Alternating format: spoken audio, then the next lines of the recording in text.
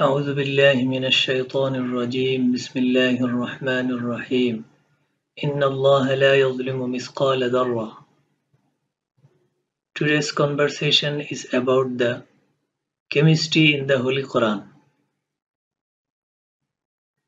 1400 years ago, the Quran informs us about the modern science.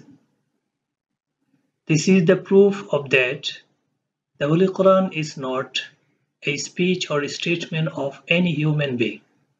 It is the speech of the Almighty Allah, and it is the most important evidence that it is the divine book. The concept of atom, the Quran has informed us about the concept of atom. Surah An-Nisa, ayat number 40, Allah says, Inna Allah la yazlimu mithqala dharra. Surely and of coursely, Allah doesn't commit an atom's weight of injustice. And this verse of the Holy Quran says us about the scale of atomic weight and indicate that Allah will establish a scale of atomic weight to judge among the people on the day of judgment. The word zarra means the atom, and it is the atomic concept that has been described by the Holy Quran 1400 years ago. Yet, the scientists described the atom theory, atomic concept, recently. According to prediction of scientists, the smallest particle of the matter that can be divided into electron, proton, and neutron, and having the characteristic of this matter.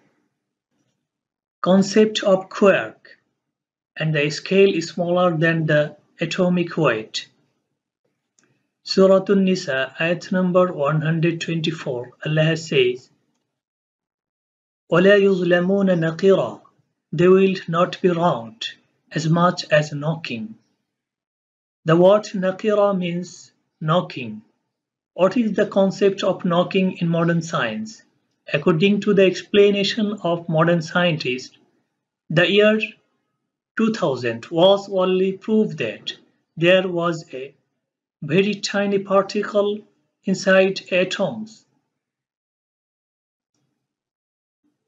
This tiny particle moves up and down within a short and very enclosed shell. This particle doesn't follow any orbit, but rather it engaged to a cyclic vibration inside a particle, as like a ball as knocking in an empty bell. This tiny particle is called quark, and that is 100 times smaller than the photon. And photon is the particle that is massless particle having the characteristics and containing the elementary elements. So this verse of the Holy Quran indicates that Allah will establish a scale that is smaller than the atomic weight to judge among the people on the day of resurrection or on the day of judgment. A scale is smaller than the atomic weight or quark weight. Surah Bani Israel, ayat number 71, Allah has said, وَلَا يُظْلَمُونَ فَتِيلًا. And they will not be wrong as much as thread. The word fatila means the tiny thread. According to the explanation of modern scientists, the thread is the concept of modern string theory. According to string theory, the quark consists of 1,000 smaller string energy.